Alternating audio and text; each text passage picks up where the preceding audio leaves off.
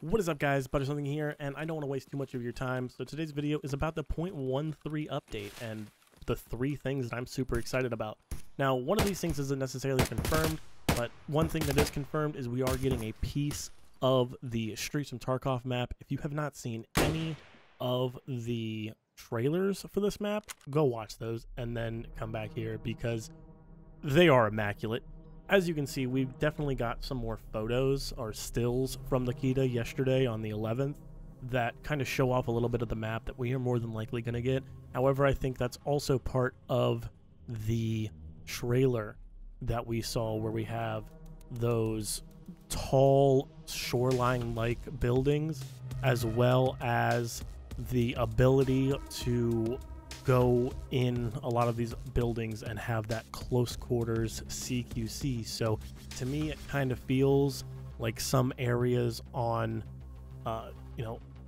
customs, whether that be the stronghold or the apartments, and definitely feels like, it has that shoreline look of everything CQC. You aren't going to be being out of buildings for the most part. If you are, it's a very small chance of being sniped because it doesn't seem like an open map in my eyes. So the next thing he talked about was hopefully being able to get the armor segments in there by the update. And with that, I'm hoping they can, because that's going to be a massive game changer if you can just buy plates and switch them out based on what you kind of want. If you want to go light, medium, super heavy, and have those steel plates, definitely something I'm excited about. And the last thing that they talked about was super awesome for everybody that doesn't have a lot of time. They're bringing a gym to the hideout, and to me, that is amazing for every single person that doesn't necessarily have a whole bunch of time to put in the game.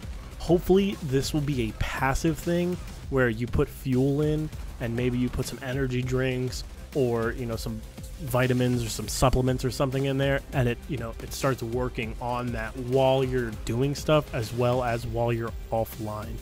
Definitely would be something for the masses, and I think the masses would enjoy. But that being said, let me know, are you excited for armor segments? Are you excited for streets? Heck, are you excited for just a gym to be able to upgrade that strength while you're away? Let me know in the comments. I do want to thank you guys for watching. Please like, share, subscribe. I'm Butter Something. See you in the next video.